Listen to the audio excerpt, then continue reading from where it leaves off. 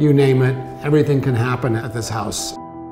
It was the lifestyle requirements that were foremost in our clients' mind, and our challenge was to come up with a design that could incorporate those elements into a cohesive whole. He and his wife and his kids even had a tremendous amount of input into what they thought was going to be appropriate for this project, and it really informed the design of the project and the development of the project and all of its discrete components.